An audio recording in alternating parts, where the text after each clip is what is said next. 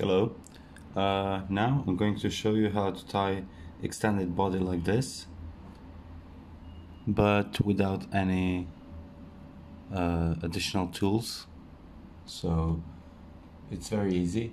You don't need this kind of tool to put in your vise. You just use your hands, web finisher and bobbin. So for start, I'm going to make a slight taper here, just to cut these small edges here, nothing else, and it's going to give me some guidance for the first segment. That's it. You can do it with a scalpel, but scissors will work just fine. So first you need to insert the thread here and fold it back. You want to hold your thread in your hand and make the first turn around. So don't squeeze the thread unless you're sure that it goes just the way you want it first. So it goes like this. So first one goes just at the point where we cut it.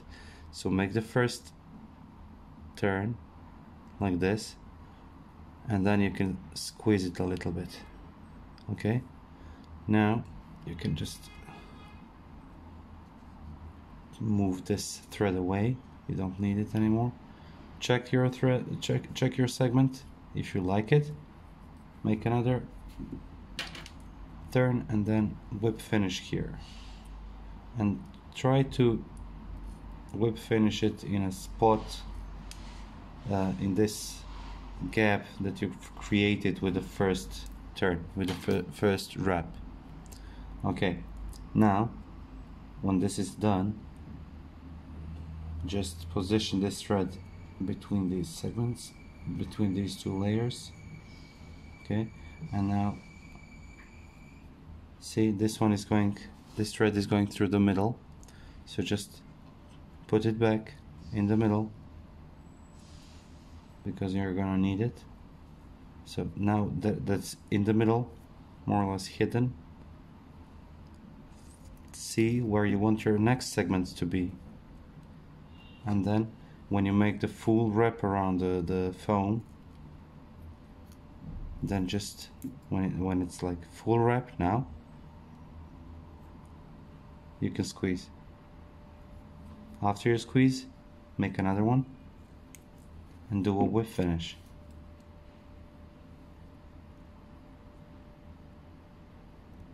Okay, this is good. Pull it to the side like this, so you can insert the thread again into the foam without the thread being seen.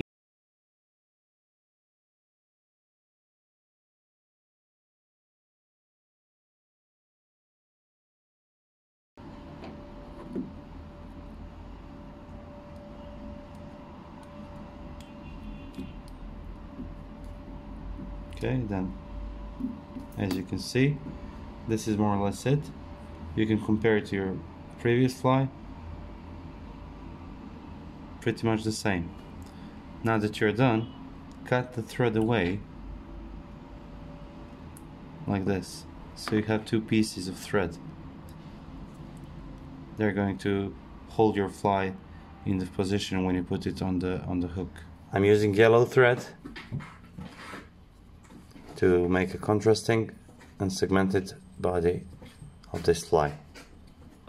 The thread layer I'm just putting here is going to make a foundation and a base layer for the foam body, because foam body tends to rotate if it's not mounted properly.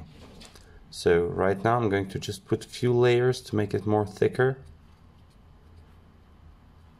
and if it's more thicker, there is more surface between foam and the hook, so the super glue will hold everything way better. Okay, now that I've made this foundation, I'll just go with my hook through the foam and I'll try to catch a little bit of these thread turns. So I'm just gonna try to go through them, okay, like this. As you can see, it went just through those thread wraps, so almost impossible to destroy. Now you will see why I left these two thread pieces to hang around. Okay, just pull them together and forward. Okay, like this. You can rotate. It's just so my fly is going to be, let's see, here. So catch this thread, a few reps, then fold it back and lock it. Now you can just cut it, as we don't need this thread anymore.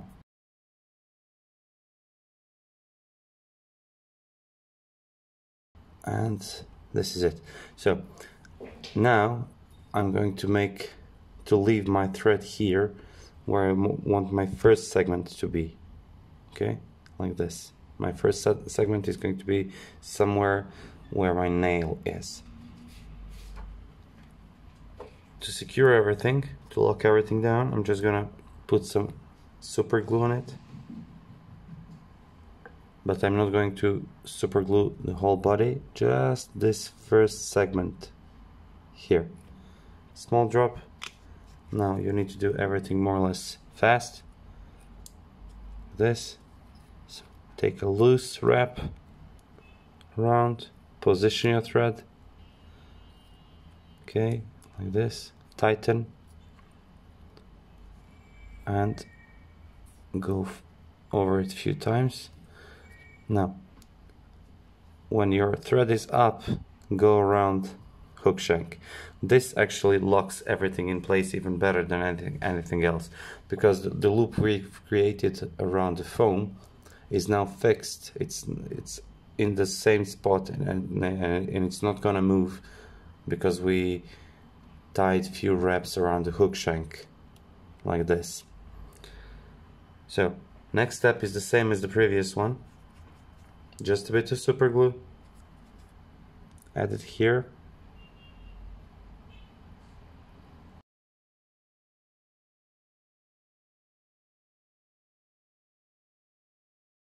Now I can cut the excess.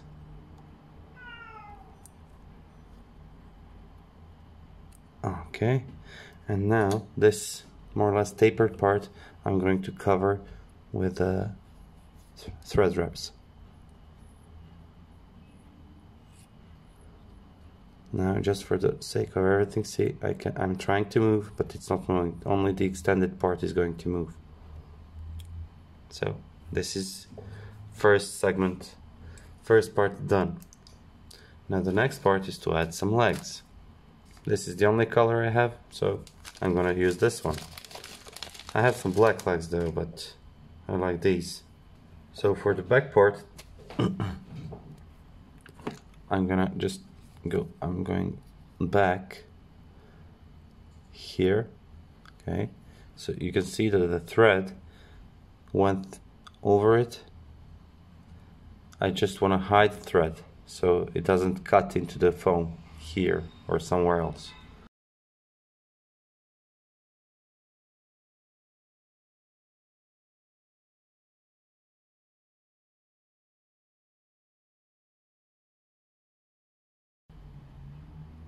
This is it. Now you can add a bit of, just a tiny drop of super glue over these legs here, just a small one. That's it, it will hold it into the place.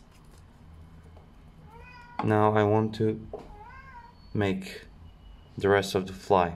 So the rest of the fly is going to be antron dubbing, and I'm going to use a bit darker color, darker green, and I'm not going to be very careful how I add my dubbing because I need thick body. So I'm just going to apply some dubbing here and wrap it around. Okay. move everything out of your way. So it's like this. We need thick body here.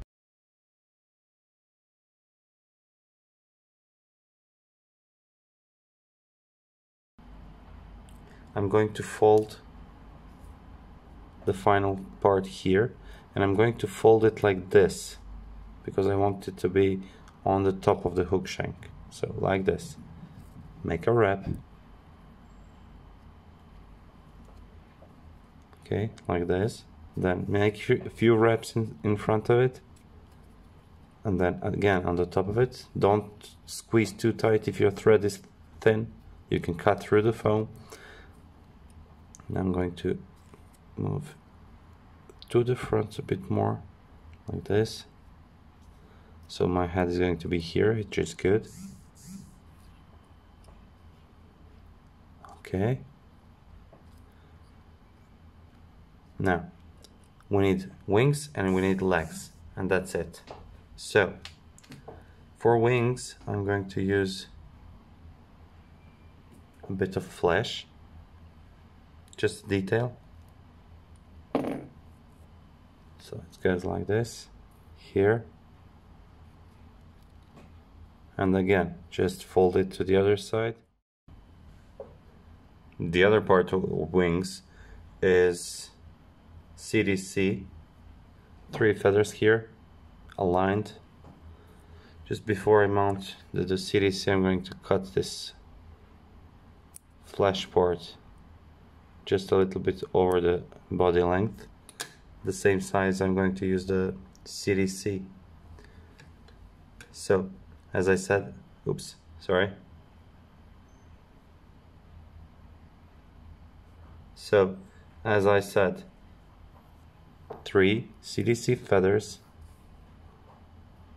The length is going to be just a little bit over the body length. Pull the fibers, keep them on the top. This is it. Now, fix everything. Put it in place. Now, this is going to be more or less perfect. Cut the excess of the CDC.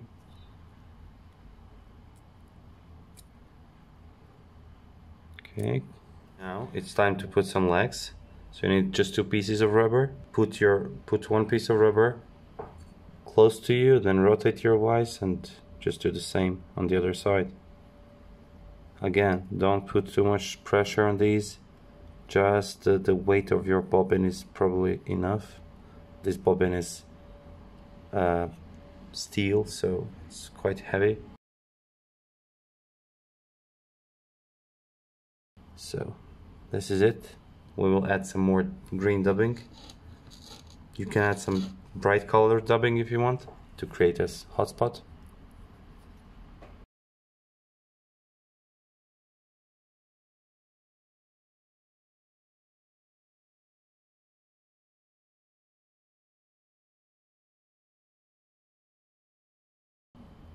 Okay, I'm going to finish off my fly just around here.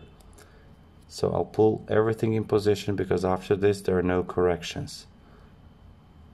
So like this. It's a bit tricky because everything is moving. Now, go with your thread between those legs. Now, after you make the full turn, you can squeeze everything down. Okay, this is it, like a bubble head. Position it and whip finish the fly.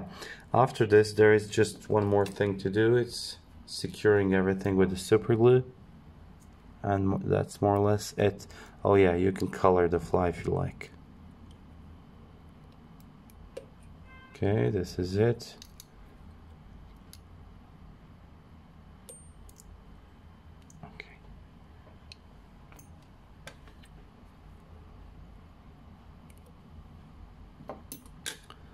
So those legs are pretty much good. The last, like this one is a bit longer than it should be. but it's okay. So as you can see that they're moving, like I touch my vise, they're moving, and they will do this the same thing on the water. So this is going to be a fly with a lot of movement. It will trigger the fish. The sound of the foam hitting the water will also trigger the fish. So quite good. Now for the finish, I need to do something, and I need my dubbing needle for that. So to finish off the fly, I'll just put some super glue on the dubbing needle, go into the knot here. I'll pull the foam a little bit, let it soak here. Okay, so this is going to hold. And one more thing, I'll add some more super glue just below the feather. So like this, pull everything up. And now shape it up as you like it. Hold it for a few seconds, and after that, cut it. Now it's fixed, nothing moves. I just pull this up and cut like this. So you can use your markers and color the fly.